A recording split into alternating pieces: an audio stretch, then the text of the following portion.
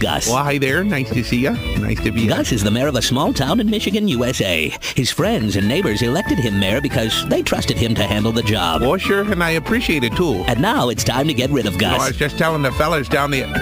I'm sorry, what? You see, Michigan has a new law that allows the governor to replace elected officials with emergency financial managers if a town is in financial crisis. Yeah, but we're not in a crisis. Really, Gus? You haven't made a mortgage payment on the penguin house in your town zoo in years.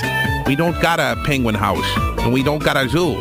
We just got a Myers and a Blockbuster, and that's closing. Gus, it's worse than we thought. We're replacing you with Trevor. Trevor's years of experience as a major campaign donor more than qualify him. And he sells Amway. Hi there. I'm your new emergency finance guy thingy. Whatever. You're fired? Yeah, but Problem solved. If you'd like to be an emergency financial manager, send resume/donation to the governor's office today. You're fired? You can't fire me. Relax, my friend. You keep your mouth shut. We'll find you a job cleaning the penguin house. Scoot.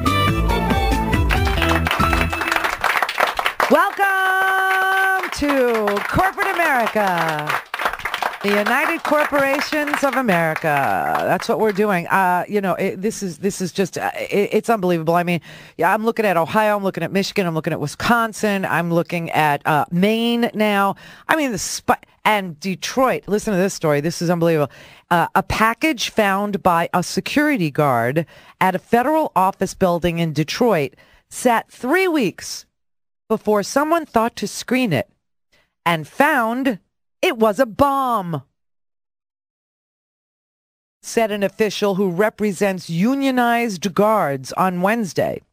A private contract guard apparently found the package outside in late February, said David Wright, president of the union that represents Federal Protective Service guards, but not contract guards.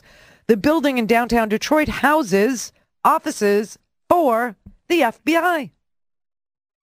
The United States Senate Office of Carl Levin of Michigan, the Social Security Administration, and others.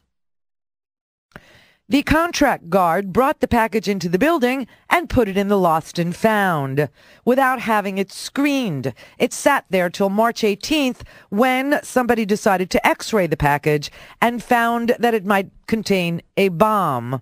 The guards then notified the Federal Protective Service and Detroit police, and the package was moved outside the building where the bomb squad recovered it. Detroit police said they recovered a package on Friday from the federal building and detonated it. The FBI is investigating. Special Agent Sandra Berchtold said neither police nor the FBI commented further on details of the incident. Don't you love the privatization of everything, including the bomb squad at buildings that house the Federal Bureau of Investigation?